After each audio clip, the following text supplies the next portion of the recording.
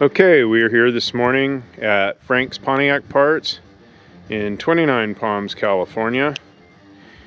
We've got this 1965 Catalina 2+2 that we picked up out in Burbank about a year and a half ago. It was in a backyard. It'd been sitting there since 1982, I believe. They bought it as a father and son project. Missing the engine. There's no engine in this car, and thought they were going to fix it, and nothing ever happened. It does have the transmission. Transmission goes with it. All the linkage is there. We'll kind of walk around it, and then we'll go back and see some detail. Pretty darn nice car. If you have an engine that you're looking to put into something, this would be a great vehicle to put it into. While I'm here, I left the trunk popped so I didn't have to struggle with it. Let me go ahead and open that and I'll show you. Trunk lid's nice and solid. The trunk lip looks good. There were a couple tiny pinholes I found, I think up at the top, but very little issue. Trunk floor does have some holes. Typical stuff, but nothing you couldn't just patch up. You wouldn't have to replace it. Quarters have never been touched. They look great. It's got reverb. You can see it in there. Close this out. Decent tail panel. Rear bumper. Yeah, 1982. There's probably some rust in the window track, but the back window area looks really good. You can see the overall condition of this is really nice. There's a couple tiny rust spots behind the rear wheels. There, it looks like water got in the trunk and couldn't escape. We pulled the plugs. It seems no one ever pulls the plugs. So we put tires on it, but they're a little small. 14-inch tires are kind of hard to find nowadays.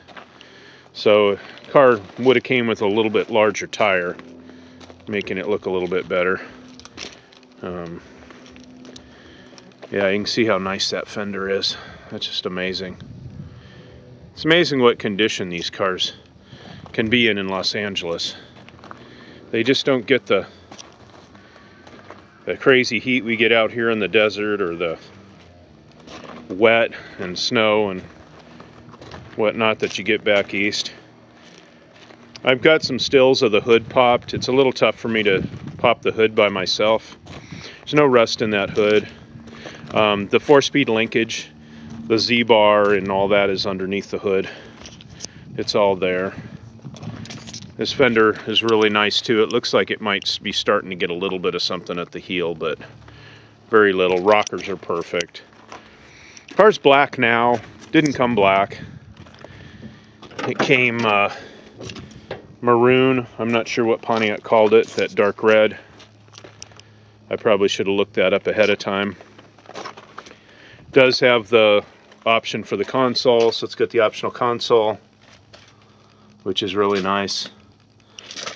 Some idiot butchered a hole in the dash. We probably have another dash if somebody wanted to go there and not put an aftermarket.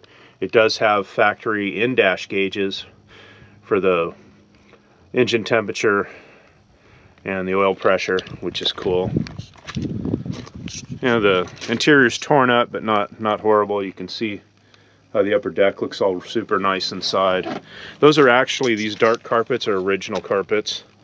They didn't make a reproduction that fits like this. Those are originals. So kind of rare.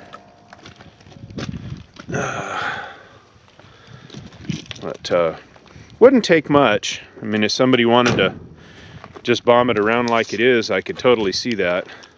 Thought about it myself. But there you go. So let me walk back around to the front here. 1965 Pontiac 2+2.